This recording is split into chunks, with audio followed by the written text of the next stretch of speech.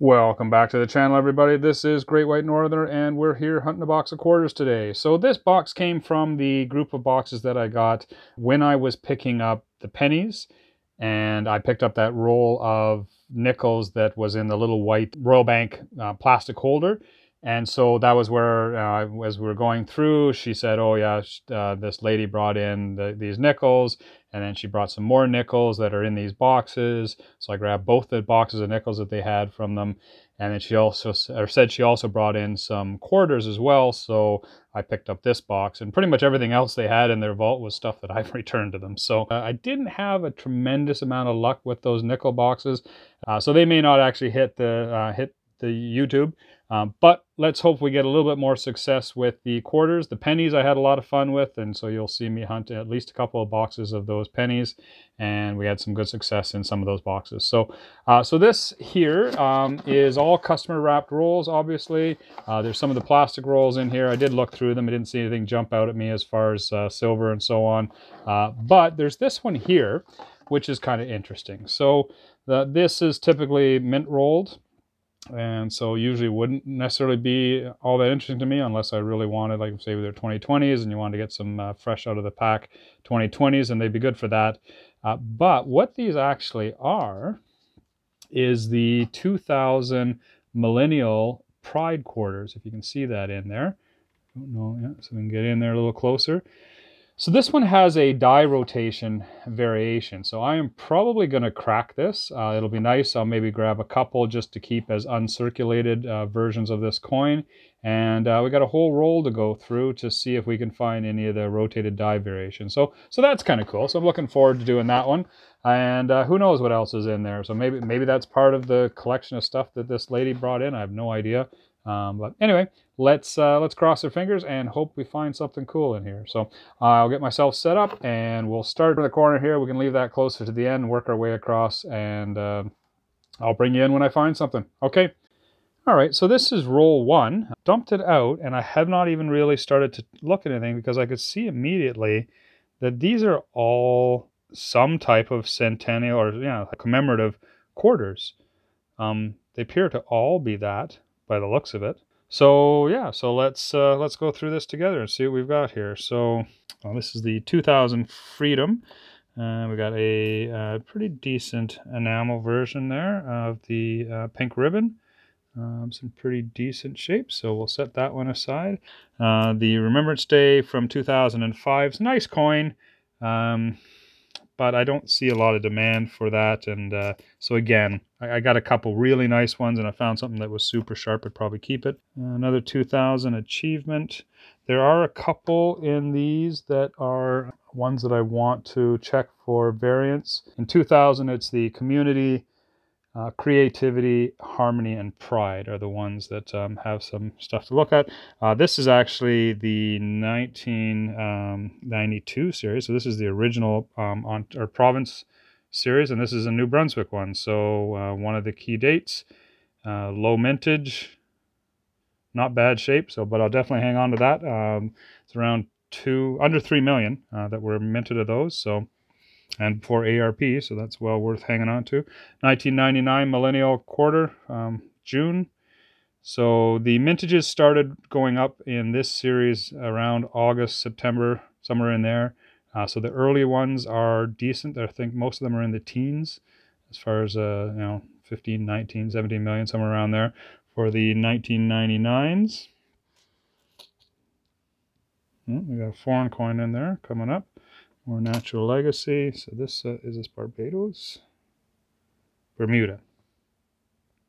I think I've got one of these before, but I'll set that up as a find. Again, these are all more modern. They're after the ARP cutoff, so they're not culling these ones out, so they're not going to get any more rare. This one does have a variation. So the wheelchair has a mule coin where the symbol for the Paralympics is replaced with the regular Olympic symbol on it, but this one's not.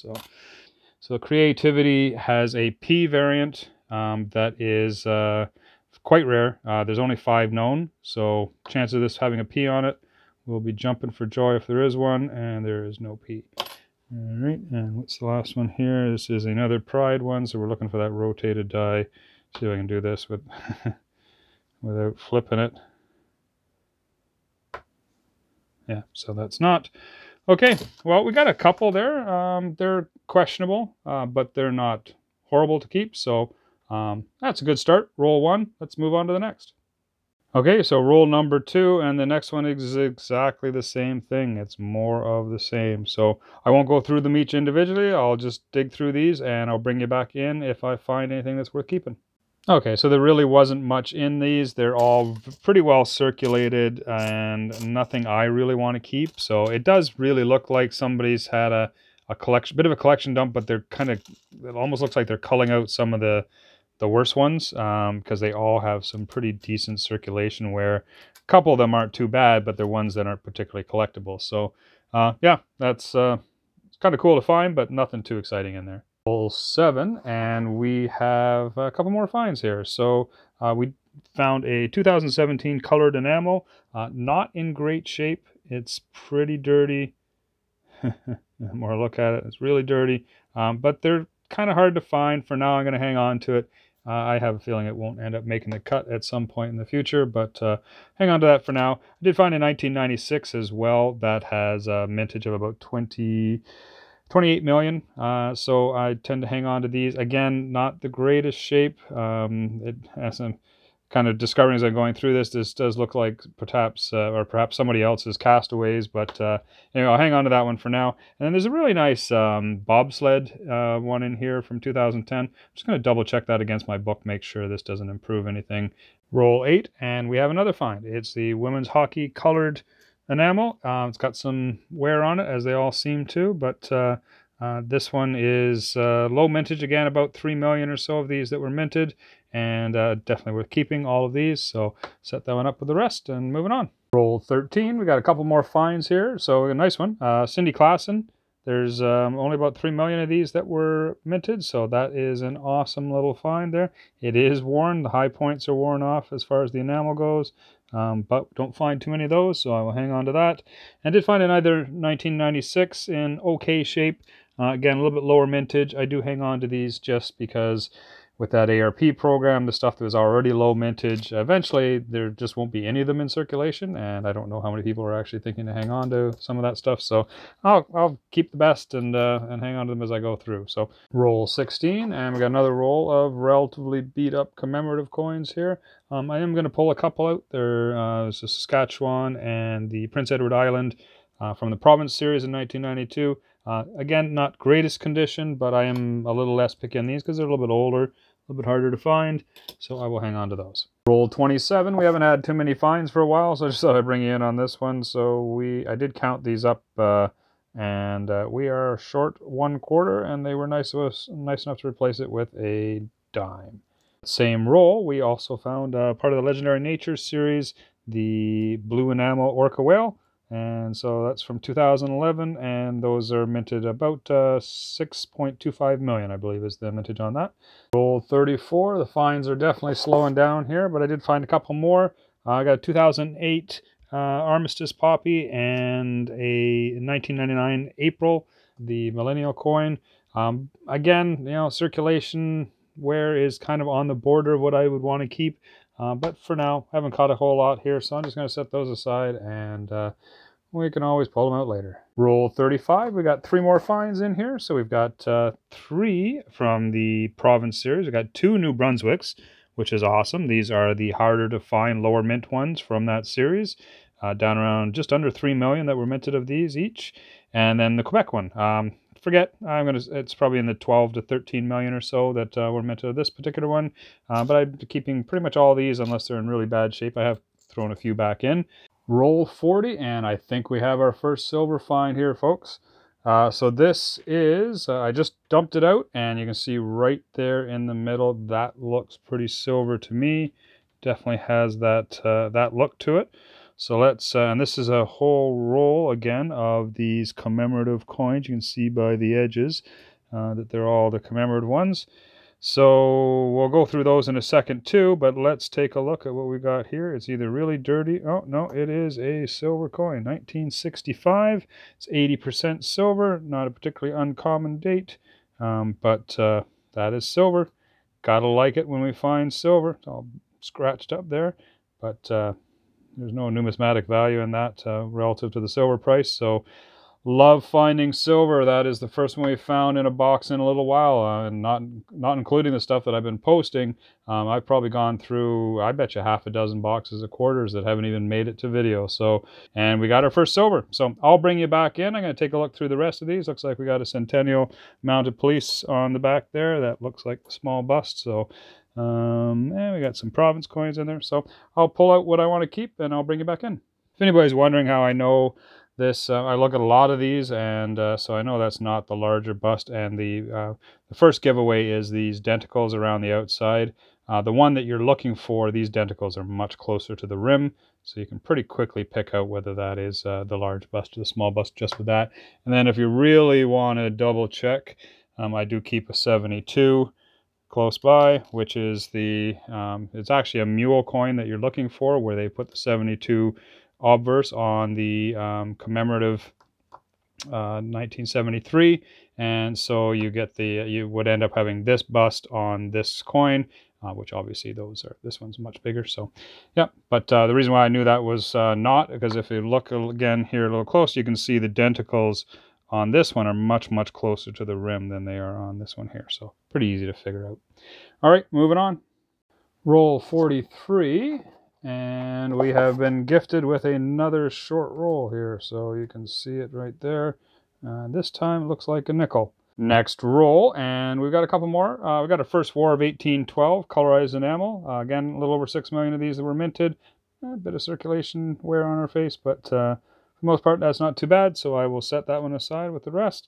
And we got another 1996 lower mintage one, so I'll put that with the others that I found earlier as well. All right, so we got 3 rolls to go, and so what's that, roll 47? And I would just started to dump this one out, and I noticed right here on the end, this very first coin, haven't looked at yet, don't know what it is, but it is definitely much thicker, so I'm assuming it's some kind of foreign coin. Well, it's got a queen's effigy on the obverse there, so let's just dump out the rest of this roll, and oh, looks like another one of these rolls full of commemorative quarters. Yeah, lots of them in there. So let's just take a look at what this is. Oh, well, that's a Canadian quarter. So I just thought I would voice over my original dialogue here. At the time, I didn't know what this was, but I have since figured out that it is a dryer coin, actually. So I have run into this once before. Well, I didn't realize it at the time, but I found something very similar to this in one of my dime boxes.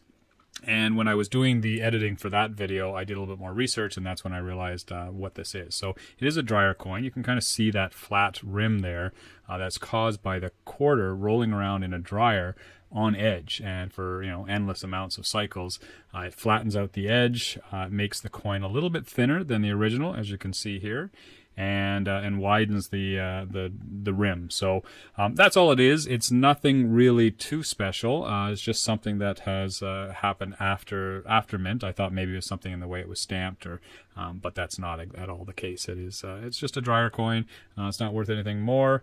Just kind of an interesting little oddity there. You can see some of the damage that's done on the front of the quarter there, where the steel is kind of showing through the zinc, and that's it. So, all right, back to your regularly scheduled program. Let's throw that up there with the rest, and I'm going to... Oh, these ones look like they're in a little bit better shape. Look at this. Yeah, these are all got some decent gloss to them. Okay, let me look through these, and I will bring you back in and see. They look like they're all more or less the same ones. There's just a few of them here, so let me just take a look. Okay, so that was interesting. They look like they kind of came fresh out of a mint roll, although they all have little issues with them. So lots of bag marks on them. They got lots of gloss. They look like mint fresh, but bits and dings and so on them. And then they all seem to have kind of, or most of them have, like watermarks. It almost looks like milk spotting that you would see on some of the Canadian maples. And I don't know if it picks it up on here, but there's kind of spotting, staining. It almost looks like maybe they got wet. I don't know. Anyway, I picked the best ones out because I did go through my book, and they do upgrade what I had in my book for the most part, except for the wisdom one. I did have a pretty nice wisdom coin in there, so I will upgrade my collection with those and throw the rest back in. So that was kind of a cool little roll to run across. So the next roll is this guy. So I'll pull this one apart and we will get a nice minty Pride coin for the collection, and I'll see if we've got any rotated dies in there. I'll bring you back at the end of the roll. All right, so I went through them all, checked them all for the rotated die. There were none that were the rotated ones. I pulled out the 4 nicest of the bunch, and even from this angle and this distance, you can see there is quite a bit of nicks and dings and bag marks, I guess if you want to call them, but rubbing type of wear that's on these the obverse of these coins. Like for mint fresh right out of a roll, those are not the nicest specimens that I've ever seen. So the gloss is there, but there's just a lot of nicks on them. So, I'm going to keep 4 of them, just to, put them in with my collection that I've got here. I'll replace one in my book, and I'll keep a few extras just for the fun of it. But yeah, like that was, those were the nicest ones. These are some of the ones, and these were in the middle of the roll. Like this one here, you can see whatever these marks are, the staining on it. Lots of dings. There was another one like this one here, more staining and lots of marks. And these were in the middle of the roll, so it wasn't like they were getting edge damage as enders or anything like that. Yeah, so I don't know what the story is behind all these. These were not the nicest mint packaged coins I've ever run across. I'll keep a few of them, and we'll move on. We got 2 more rolls to go, so we'll see if we find anything interesting in there, and then we'll do the wrap up. So the box is done. We've gone through it all, and not a bad hunt. I would say that was a pretty good success. I'm certainly happy with it. We had some fun going through it. There was some interesting rolls. I would say probably about a quarter of the box were rolls of complete commemorative quarters. The unfortunate thing is that they were, for the most part, pretty dinged up and not really in a condition that I really wanted to keep. So I really didn't keep much. Sorry, other than, I guess, these ones, which are but they came from kind of a different set of rolls. The ones where I was finding tons of them in the rolls, didn't keep any of those. They were all pretty rough. And also the Vancouver Olympics, there was a bunch of those in there, but none of the colorized ones except for the 2 that I found down here. And so I'll just run through this. What do we got here? We got 2 from the Millennial Series in 1999. Oops, sorry, 3. Set this one down here. And in reasonable shape, we got 5 here, and then 3 down here that I kind of consider in some of my premier finds. 3 of the New Brunswicks, which are around 3 million, just under 3 million that were minted, which is a much smaller number than the rest of them. So that's great. You don't find too many of the New Brunswick ones, so happy to find those. Some decent of the enameled ones, or the frosted ones, sorry, from the War of 1812. We got 2 Laura Secords, and is that a Brock? Yeah, Isaac Brock. We got a colored Laura Secord. Got 2 from Bermuda. Found those ones before, so nothing too exciting there. We got 1 of the blue orcas from the Legendary Nature series, the pink ribbon ones. But keep a couple of those. They're not too bad a shape. This one here, I'm just going to check to see if it improves what I've got in my book. 2010 Vancouver Olympics series. Got 3 from 1996. And then these ones that came out of those rolls right near the end there. So got a nice selection. That'll improve all the ones in my book, so that's kind of nice. The 2 rolls, like all of these, came out of a roll right beside the roll with the Pride coins in it. So obviously part of the same group, but they all had the same problem. Looks like somebody dropped them in a bowl of water or something. I don't know. Anyway, and then I would say the finds of the hunt are these ones down here. So we got the 3 New Brunswicks, all under that 3 million mark as far as mintage. Same with the women's hockey. I actually find fewer of these coins than I do of silver for the most part. Actually, even this one for that matter. I probably only found 4 or 5 of these particular ones, the 2017 enamels. This one's not in the greatest shape, but I'll keep it anyway. And of course, silver. So always fun to find a silver. Some definite value there always. 1965 is one of the more common years, but it's silver, so I'll take it. that is it. Thank you very much for watching this hunt. I really appreciate you guys coming along for the ride. I hope you guys are enjoying this. Please like and subscribe. I really do appreciate that. Having fun with this. Hopefully we find more silver. That's always the goal in these. And love doing quarters. Quarters, there's always some neat stuff to find. So, all right. Thanks for coming along. Take care.